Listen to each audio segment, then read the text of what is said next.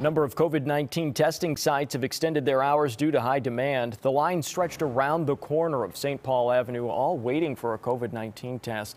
Some people waited 2 hours before the site opened this morning. The Menominee Valley testing site is among a few sites that are staying open a little longer.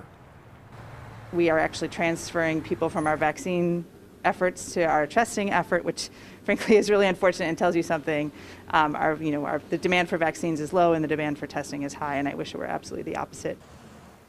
All 3 community sites run by the Milwaukee Health Department will be closed tomorrow and Sunday to observe the holiday and reopen on Monday.